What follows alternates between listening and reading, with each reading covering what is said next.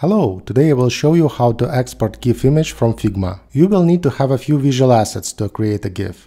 In my case, I will use these three mobile screens. The screens represent different states of notifications in Android. We need to make each screen exportable. Select all three screens and navigate to the export section. Click plus and leave default settings. Now all three screens marked as exportable. Keep the screens selected.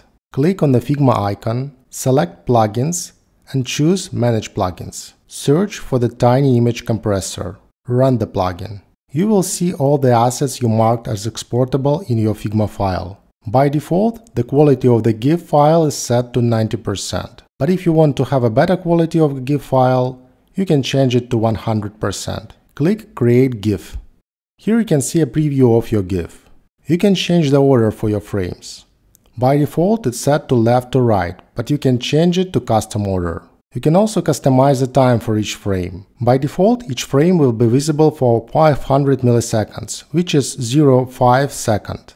I will go with 1040 milliseconds. You can also change the dimension of the output GIF image, or add a transparent background for your image. Once ready, click Export GIF, and the tool will generate a GIF file for you and save it on your local disk. That's all. Let me know what you think about exporting GIFs from Figma. Thank you.